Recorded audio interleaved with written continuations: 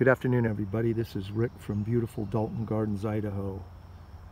It's May 28th, 2024. I just finished this bike about 3 days ago, and this is a memorial bike to my friend Bill Wilson of Hayden, Idaho, who passed away a year and a half ago or so. And when I moved to Idaho, Bill was the first person that I had met that we became really good friends over the years.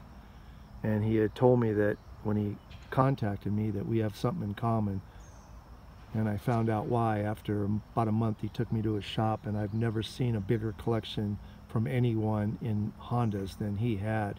All unmolested, untouched originals, and that's what he would specialize in purchasing for his collection, which were a lot of CT, mostly CT70s and Z50s, but he also had an enormous collection of almost like new CT90s, 110s.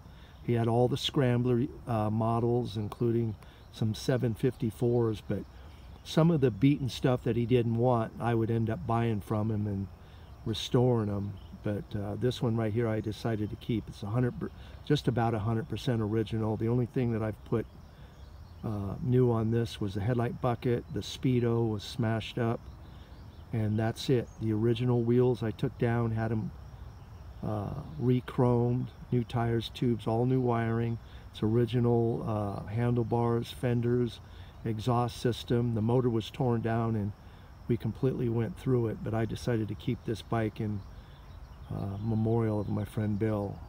He was just a kind-hearted gentleman, and I was so sad to see him pass. But it's a 1970 KO, and like I said, it's just about 100% original. It's original motor and completely stripped down and rebuilt, and the bike is just and rides just like brand new. And this one I'm going to put in my collection. I built a couple others that have looked like this and gotten rid of them, but this is something special for me, and I just wanted to eulogize Bill and the friendship that he gave me, because every time I look at this bike I'll think of Bill. And I've got a couple of CL Scramblers 70s I purchased from him that had dings in the tank, but they're one number off on serial numbers, and those are going to go down here, and I'm going to fully restore those in a red and a blue one, 69 bikes, and also add those to my collection. But anyway, just God rest your soul, Bill. I miss you, and this one's for you, buddy. Take care. Thank you for watching the video.